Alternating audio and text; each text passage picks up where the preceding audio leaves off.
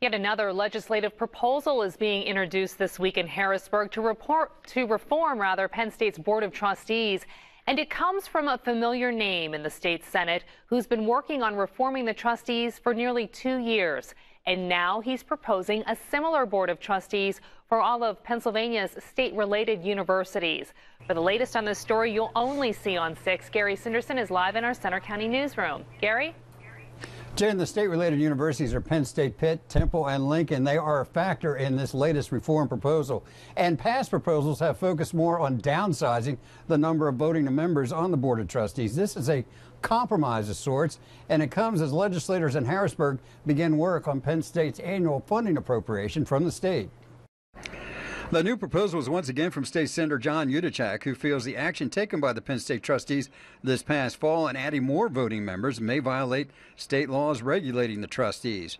Yudichak asked the trustees to hold off on their vote. Now he's proposing a different makeup for the board. It would include 36 voting members, including some appointed by the governor and legislative leaders. Plus, Yudichak proposes a similar trustee board makeup for all the state-related universities. Well, this is a realization. Penn State's complaint was that somehow Senator Yudichak and the legislation, his proposed legislation, was singling out Penn State, and that was unfair. And if we're going to do this to Penn State, we need to do it to the other state-relateds. Yudichak is reportedly lining up votes in the state Senate. In the House, though, it could be a different story, where there's been little interest or talk about trustee reform.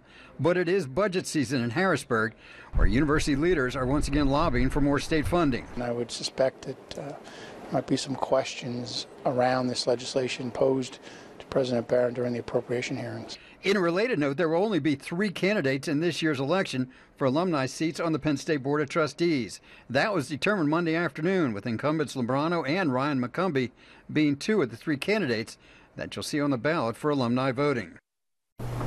And the 3rd candidate is Robert Tribeck, so those 3 will be on the ballot for 3 open seats for alumni positions on the Board of Trustees.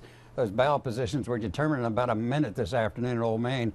3 names is quite a surprise because in past years, especially after the Sandusky scandal, there were dozens of candidates.